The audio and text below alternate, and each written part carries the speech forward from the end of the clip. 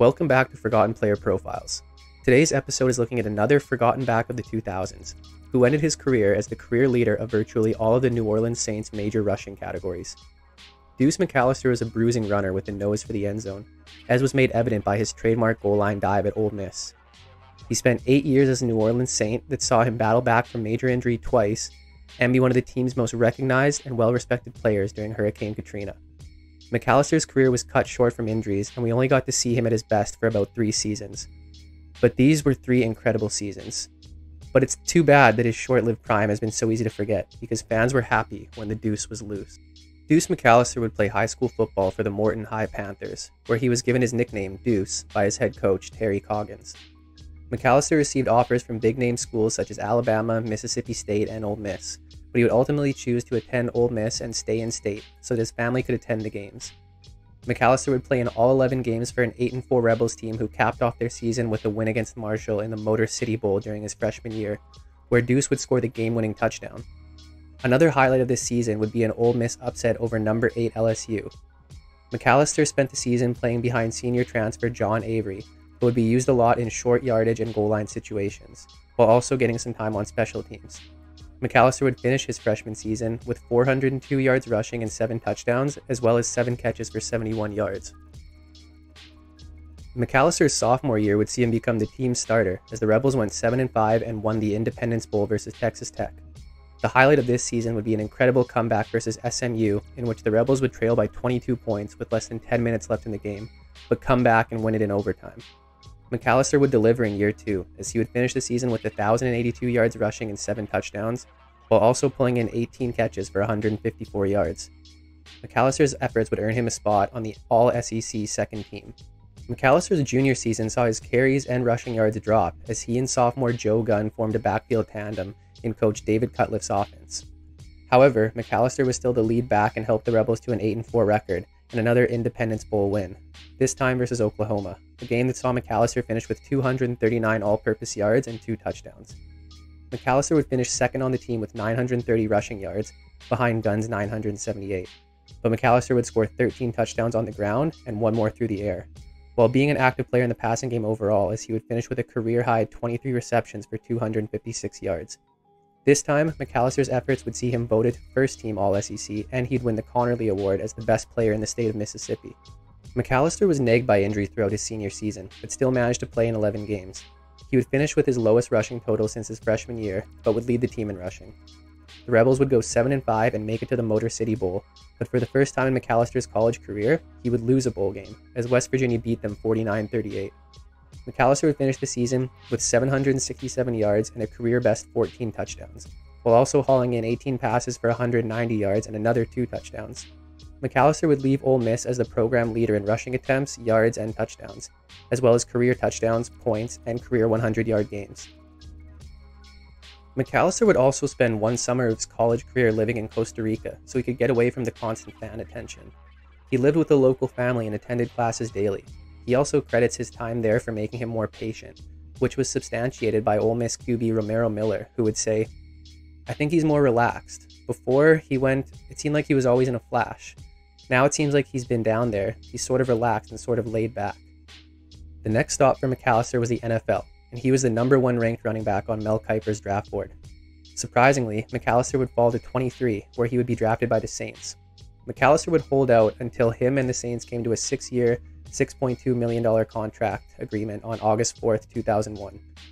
Although McAllister was the Saints' first-round selection, he was not going to be thrust into a starting role, as 1,000-yard rusher and future All-Pro running back Ricky Williams had that role locked up. However, part of the reason the Saints drafted McAllister was due to Williams expressing an interest in playing baseball. Overall, the Saints would finish the season 7-9 and miss the playoffs. McAllister would play a very limited role, as he only ran the ball 16 times for 91 yards and a touchdown, but he surprisingly also threw for a touchdown this year. Another area that would become more of a concern as Deuce's career went on is that even in his limited touches this season, he still fumbled the ball once. Ricky Williams was traded to the Miami Dolphins during the offseason, as he later said that it would have never worked in New Orleans with new coach Jim Haslett, after the coach that bet everything on him, Mike Ditka, was fired. But this was great news for McAllister, as he would be the team's starter going into the 2002 season, and this would be McAllister's coming out party. But before we get to that, Interesting little side story. Prior to this season, McAllister decided not to press charges against teammate Albert Connell, who stole $863 from McAllister's locker, as well as $3,500 from his car. Connell had his 5-year contract terminated by the Saints after just 1 year. But don't worry, Connell said it was just a prank. Okay, so the 2002 season would be Deuce's arrival. McAllister would play and start in 15 games and rush for nearly 1,300 more yards than the previous season, en route to leading the NFC in rushing. And the Saints looked good, as they started 7-2 behind the efforts of McAllister, quarterback Aaron Brooks, and receiver Joe Horn. Unfortunately, the Saints had a less than stellar defense, and their offense fizzled near the end of the year as they finished with a 9-7 record and missed the playoffs. McAllister showed what he was capable of and finished with nearly 1,400 yards rushing and 13 touchdowns, as well as showing he was a legitimate receiver out of the backfield with 47 receptions for 352 yards and 3 more touchdowns, as well as his first Pro Bowl selection. However, Deuce's fumbling issues continued as he had a concerning 4 fumbles this season. 2003 seemed promising, as the Saints still had McAllister, Brooks, and Horn, and drafted promising receiver Dante Stallworth. Unfortunately, the Saints stumbled out of the gate and started with a 1-4 record, and finished with an 8-8 record, missing the playoffs again. McAllister would start the season slow, with a combined 203 rush yards in the first 3 games, including an 11-carry, 8-yard performance versus Tennessee in Week 3. But after this, he went on a tear, as he had over 100 rushing yards in 9 straight games, including a 3-game stretch from weeks 10 through 12, where he had 522 rushing yards. McAllister would finish second in the NFC and 4th in the league in rushing yards, as he finished with a career-high 1,641 and 8 touchdowns, while also setting career highs in receptions and receiving yards with 69 catches for 516 yards. But he would also cough the ball up 6 times. Overall, McAllister was voted to his 2nd straight Pro Bowl and finished tied for 6th in AP Offensive Player of the Year voting.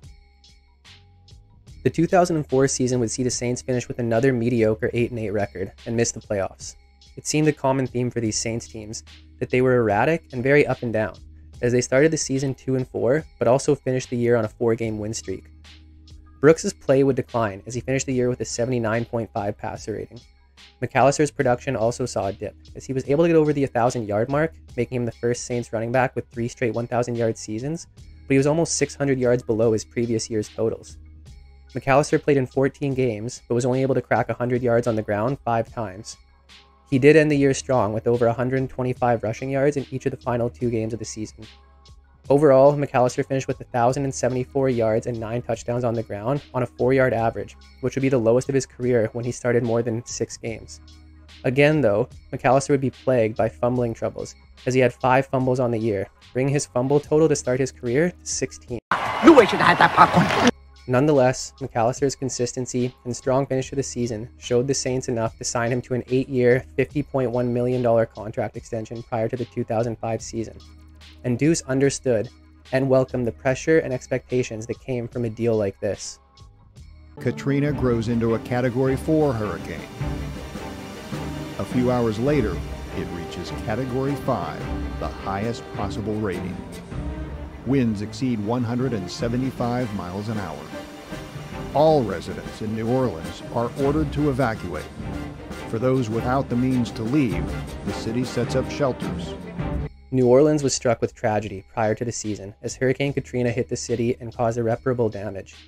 The Louisiana Superdome was turned into a shelter for those displaced from their homes due to the disaster, so the Saints played their home games in both the Alamo Dome in San Antonio and Tiger Stadium in Baton Rouge. While the city of New Orleans were rebuilding from their own disaster, McAllister suffered a personal disaster, as he tore his ACL in a Week 5 blowout loss to Green Bay when his foot got caught in the turf at Lambeau Field. Deuce had had a slow start to the season up to this point anyway, but he was coming off a 130-yard rushing performance versus Buffalo, and it seemed things were looking up. Without Deuce, the Saints' run game suffered, and in turn their passing game suffered, as Aaron Brooks was even worse than the previous year, and veteran receiver Joe Horn was clearly on the decline.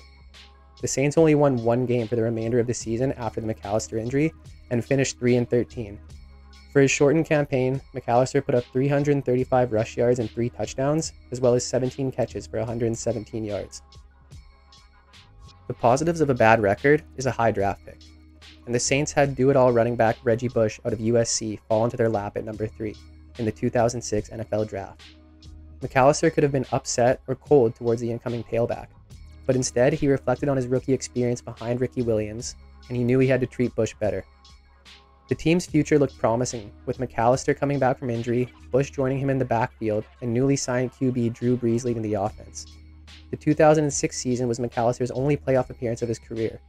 He would come back strong and play 15 games en route to his fourth and last 1,000-yard season.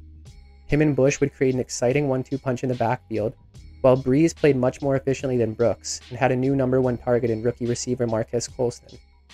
The Saints finished 10-6 and won the divisional round against Philadelphia, where McAllister would have 143 rushing yards and a touchdown, and add a receiving touchdown.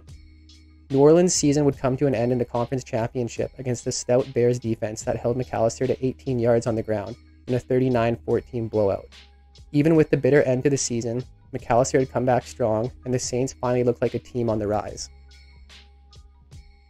But McAllister just couldn't catch a break, and for the second time in 3 years, his season ended early from a torn ACL, this time in a Week 3 game versus the Titans. However, coming into that game, McAllister and the Saints had already been struggling, as he had only 10 carries in each of the first 2 games and rushed for under 50 yards in both, which were blowout losses. The Saints would not repeat the previous year's success and finish 7-9 while missing the playoffs. McAllister would finish his brief season with 92 rushing yards and 4 catches for 15 yards. Even with all this, McAllister was loved by the city, and he was a perfect example of an athlete role model, as even after his second major knee injury and rehab in 3 years, when he went to the 2008 NBA All-Star Game, he was noticed by superstar LeBron James, whose call of "Deuce" had children swarming McAllister, to which he affectionately interacted with all of them. McAllister would return in the 2008 season, playing his first game for the team in Week 2 against the Redskins. Deuce was no longer the player he used to be, as his knees could no longer handle the workload that he once was entrusted with, and he was able to play in 13 games, but only started 6 of them. McAllister was not able to crack the 100-yard mark in any game that season, but he did reach a milestone by becoming the Saints' all-time rushing touchdown leader in a November 24th game against the Packers. The year ended with another mediocre Saints record at 8-8 and another season of missing the playoffs. McAllister finished with 418 yards rushing and 5 touchdowns, as well as 18 catches for 128 yards, and a touchdown through the air. And no fumbles. McAllister, along with teammates Charles Grant and the late Will Smith, were also suspended for using diuretics, but they won a federal injunction citing that the maker of the substance they were using, StarCaps, did not disclose that their product contained banned substances to avoid their suspension. Deuce McAllister was released by the Saints shortly after the season. A fan favorite and the Saints' all-time leader in rushing yards and rushing touchdowns upon his release would see his NFL window close. McAllister was technically still an active player during the 2009 season, but would sit out the entire season. But one day before the Saints' divisional round playoff against Arizona, the Saints re-signed McAllister, but McAllister never played, and instead served as an honorary team captain. Head coach Sean Payton would say, "Deuce McAllister has always embodied the spirit of the New Orleans Saints and the city of New Orleans. We're excited to have him back with the team and to have him lead us out onto the field tomorrow." These playoffs saw the Saints win their only Super Bowl in franchise history, and McAllister would announce his intention to retire after the season, only 5 days after his original signing. McAllister was a perfect fit for the Saints. He was a low-maintenance, tough running back who may not have been the fastest or the strongest, but made up for it with how hard he worked. New Orleans embraced him and could relate to his resilience in coming back from injury the same way they came back from Katrina. Although there wasn't much team success during McAllister's time in New Orleans, he gave the fans something to cheer about and set an example for the incoming players that made up their Super Bowl winning team. I don't know if Deuce McAllister is the best running back in Saints history, but he's definitely the most beloved. This has been today's episode of Forgotten Player Profiles. Thanks for watching. Subscribe for more videos like this one. See you next time.